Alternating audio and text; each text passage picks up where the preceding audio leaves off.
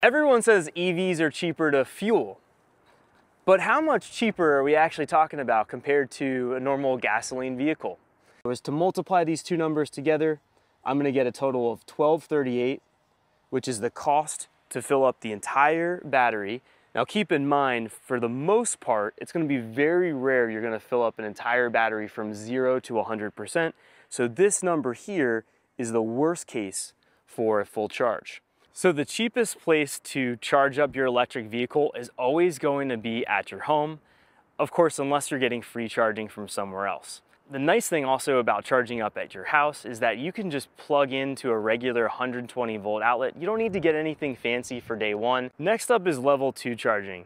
This is charging that is going to be quicker than level 1, and it's going to be where you're currently going to find, like at a workplace or a gym, shopping center, hotel.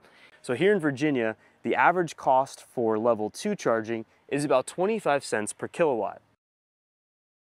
Now, if I multiply these two numbers, I'm gonna get $18.75 for level 2.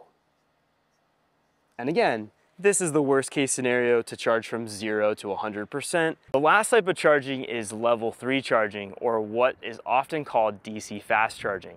This is the charging you're gonna have to do on a road trip, and it's going to be the fastest type of charging possible.